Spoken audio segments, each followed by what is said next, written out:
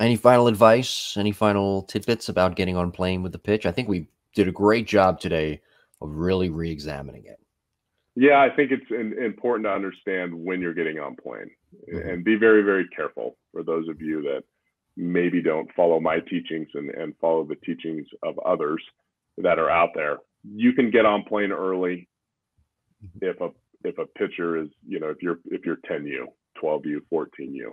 But as soon as you get to high school and you try to get on plane early, you're going to get exposed. So make sure you don't build mechanics that are hurting you at a young age that you're going to have to change at an old age. I guess that's the best advice I can give you. And as always, great stuff this week. Thanks, knocked it out of the park. You too. Wait. Hold on. Let me do that better. The video part is better. I stayed on plane a while because I got extension. There you go. You kept that lead arm in position. That's right.